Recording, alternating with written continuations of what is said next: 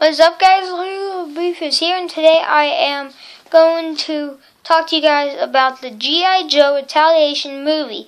Now, this is a movie review, and I have some very good opinions about this movie. Alright, so the G.I. Joe Retaliation movie, there are some pretty cool people, and there is The Rock, he plays Roadblock. I don't know the names of any of the actors, but there is Snake Eyes, Lady J, Flynn, and what was that other guy's name? Duke.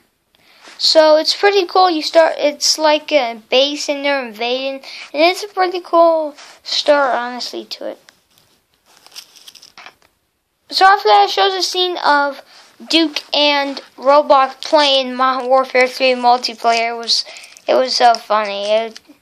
Duke kept on, he didn't know what the heck he was supposed to do at all. It was really hilarious.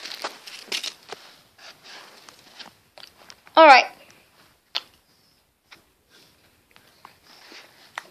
Then they go to a base to get nukes from the Pakistanians, and they get the nuke. It's pretty good action, honestly. It's pretty good. Alright, so then the base on G.I. Joe. On G.I. Joe, they were shooting a cupcake. I don't know what it's for, I forgot. But Roadblock and Duke are shooting a cupcake. Roadblock is with a minigun. Base gets attacked. I'm sorry, but the base is good. But the base gets attacked, and then and then the three of them, Lady J, and Roadblock, and that. Okay, forgot. Yeah, Flynn. Oh, by the way, I forgot to mention Duke died. By the way, he knocked Flynn out of the way, and he was under a car, and the car exploded. So yeah, that's how Duke died. And but yeah, they hid in a water area where they just hid for it to pass.